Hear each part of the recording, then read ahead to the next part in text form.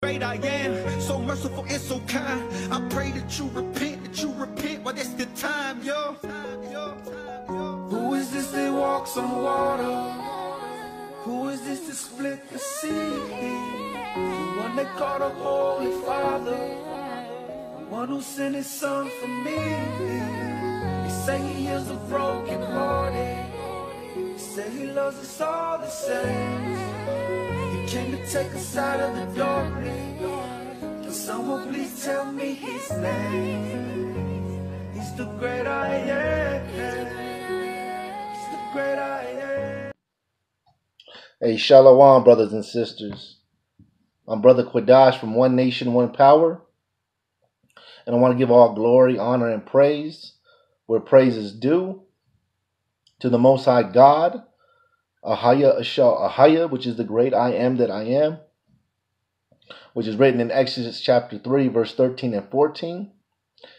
And his son, who people call Jesus Christ, his name is Yeshaya, which means deliverer in the Hebrew.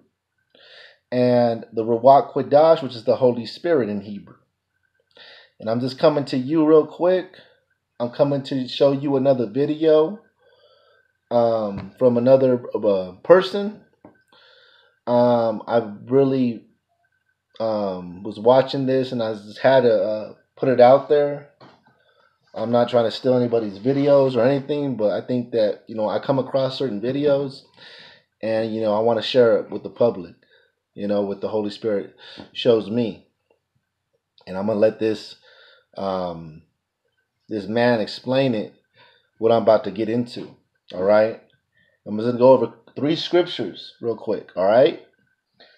And this guy he's going to show you the power of the tongue. Okay. I know I said it. I know I did my last video. It was about pretty much the same thing, but it was in different things and subjects, excuse me. But I'm going to focus on the power of the tongue on this video. Okay. And we're going to go to Proverbs 18:21. Proverbs 18:21. And it reads, death and life, death and life, death and life, death and life. You know what death is, and you know what life is in the power of the tongue, is what you say. Death and life are in the power of the tongue. Okay, remember that. Death. All right. Excuse me. And they that love it shall eat the fruit thereof. And they that choose to use it in an upright way. Okay. They that choose it in an upright way will enjoy the fruits of it. Okay, and I'm going to show you this video. I'm going to show you this video, how powerful your words are, and how they're using your words against you, you poor of the world, the 12 tribes of Israel.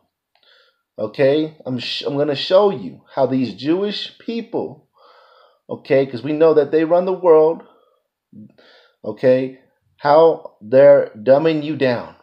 Okay, I'm going to show you in this video. I got one more scripture. Matthews 12 and 37. Matthews 12 and 37. And it reads, for by your words, remember we just talked about our tongue, which brings forth words, all right? Thou shalt be justified, and by thy words thou shalt be condemned. Okay, it works both ways. Your words are powerful, brothers and sisters. And this video is going to show you how powerful your words are. Okay, this video is going to show you how these Jewish powers know how powerful your words are, brothers and sisters. Okay, so I'm going to get right into this video. I want to say all praises to the Most High God. Ahaya Ashah Ahaya by Hashem Yeshaya. and the Ruach Quadash. Enjoy the video.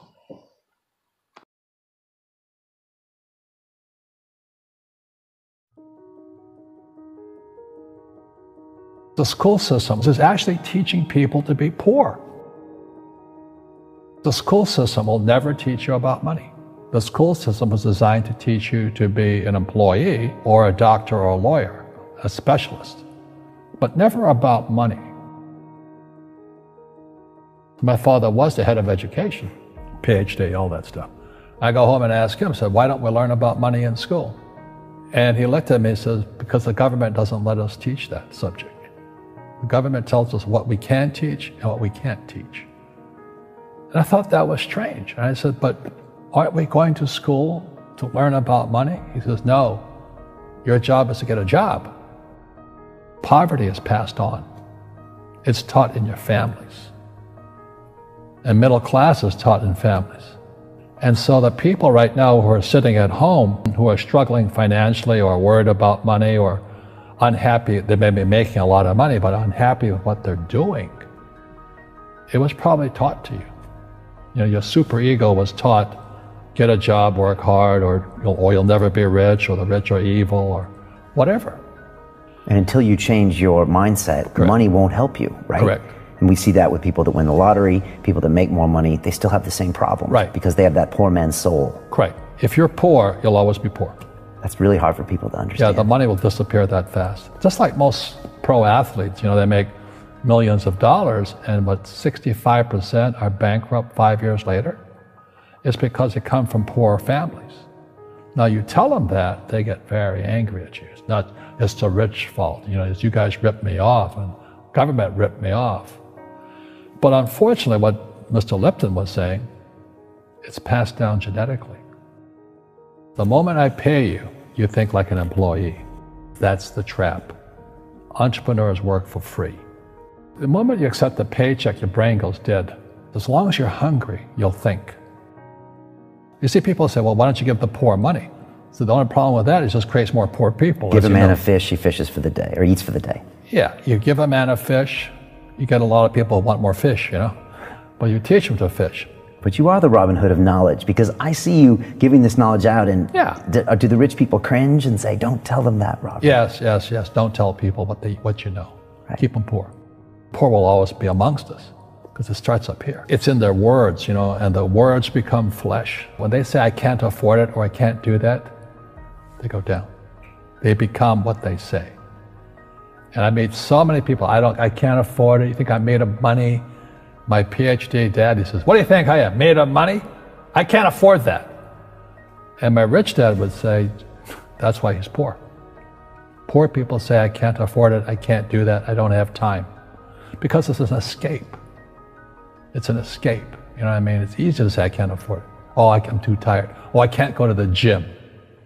You know, when you could go to the gym, but no, I can't. Truth is, I'm just too lazy to go to the gym. And you play it safe, and you don't introduce new risks into your life, and Right. so... I have job security.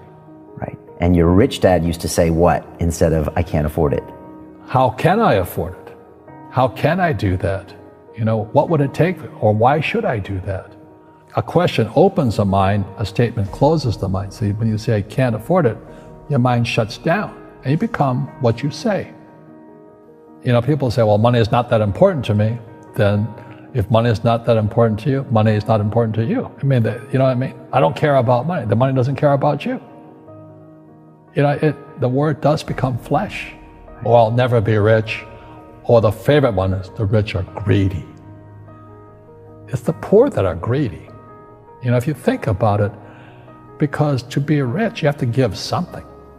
You know, you have to. I have to produce books and games, and I purchase real estate, I provide housing, provide jobs and all that. That's why I'm rich. But greedy people produce nothing. Oh no, it's the rich that are greedy. And I'm going, hey, sports fans, you know, you point a finger forward, three are pointing backwards. And so as we know, there's a big attitude problem against the rich today.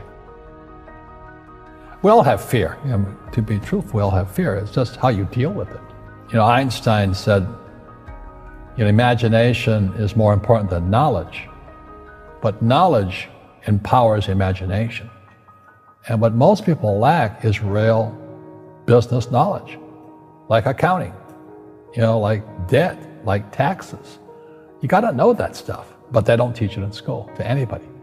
People who are afraid of making mistakes, like they teach in school, they don't ever grow. Because spirituality is there's good and there's bad, there's right and there's wrong, there's up and there's down. Most people only want to be right, they only want to be positive. Well, you can't have that. That's not reality. Every time I failed, it was like, good. I said, okay, what have I learned? And the average person, the reason they're poor is they haven't failed. They play it so safe. They haven't made any mistakes like they taught in school. That means they don't learn anything. That's why the school system's actually fundamentally corrupt. It's anti-education. And I think what most people do is they let their parents or their friends talk them out of life. So afraid of failing.